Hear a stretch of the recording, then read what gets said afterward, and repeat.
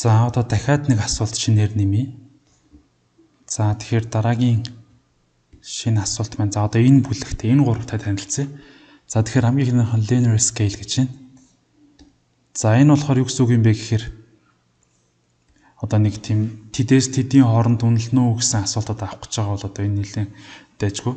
За жишээ нь за би одоо нэг бүтээгдэхүүн за миний бичлэгийг үнэлнэ үү гэж тийм. За миний бичлэгийг үнэлнэ үү гэд. За энийг би 1-ээс 5-ын хооронд үнэлүүлэх үү, 9-ийн хооронд үнэлүүлэх үү, 1-ээс 2-ын хооронд үнэлүүлэх үү гэдгээ бол би одоо ингээд сонгоно. Хамгийн доод бол за 0-оос бас ихэж болох юм байна. 0, 1, 2 айлтгээс эхлээд одоо ийм үнэлгээ авч болно гэсэн үг. За одоо ингээд 0 байх юм бол тийм сайжруулах маш чухал. За сайжруулах шаардлагатай бичээ тий. За тэгэх юм бол за энэ дээр нь болохоор 10 бах юм бол сайн байна. Гэт одоо энийг хэдүүлээ превiew хийгээд үзье эхний байдлаар.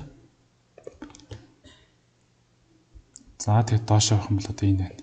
Ингээд сайжруулах шаардлагатай сайн байна.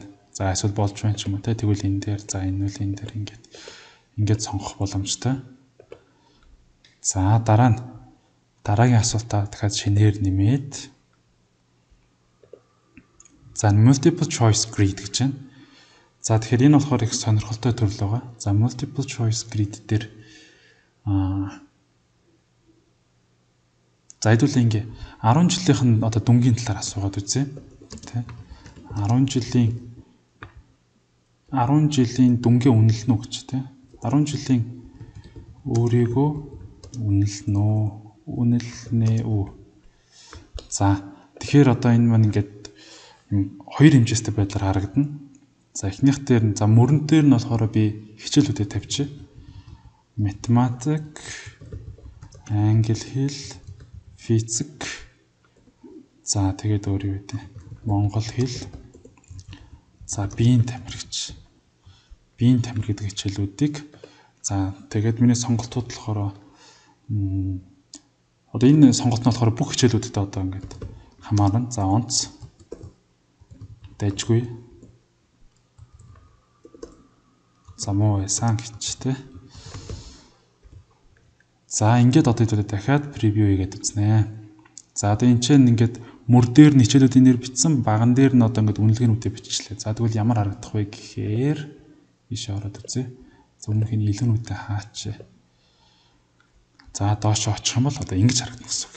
За жишээ нь 10 жилийн математиктаа би онц байсан, англи хэлдээ дайжгүй байсан, физиктээ дайжгүй байсан, монгол хэлдээ за муу байсан, биеийн тамир дээрээ онц байсан гэх байдлаар ингээд сонгуулах боломжтой. Тэгээд өөрийг ингээд сонгох юм бол энэ ингээд байхгүй болчихно гэсэн үг. За ийм төрлийн асуулт байна. За дараа нь дахиад нэг үлдсэн шинэ асуултаа одоо checkbox grid гэдэг нь энэтэй маш төстэй. Энийхээ төрлийг сонсчлаа.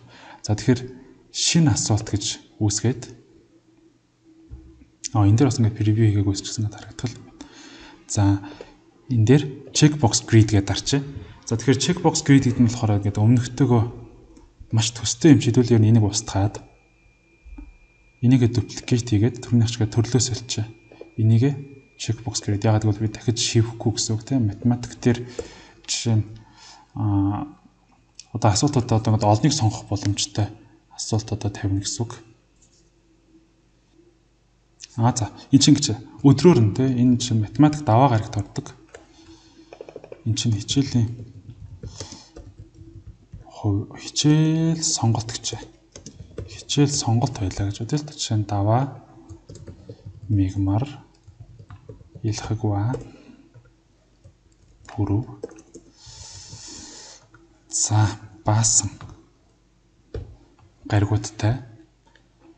За үүнийг превiew хийгээд хараад за тэгвэл одоо энэ юу гэсэн үг вэ гэхээр одоо энэ дээр би чинь математикийг би даваа гарагт судалмаар байна, мигмар гарагт судалмаар байна. За лавгт завгүй, пүрвт завгүй, за баасанд судлаа. За англи хэлийг энэ өдөрт ч юм уу. Тэгээ иймэрхүү байдлын санал асуулгыг авахд одоо энэ checkbox нэлээд хэрэгтэй. Одоо хэрвээ яг энэ байхгүй бол бид нар маш олон асуудлууд маш олон цаашаа ямар ч нэг асуудыг зөндөө олон задлж асуух шаардлагатай болно. Тэрийг бол хэмжиж өгч байгаа ийм асуулт байна.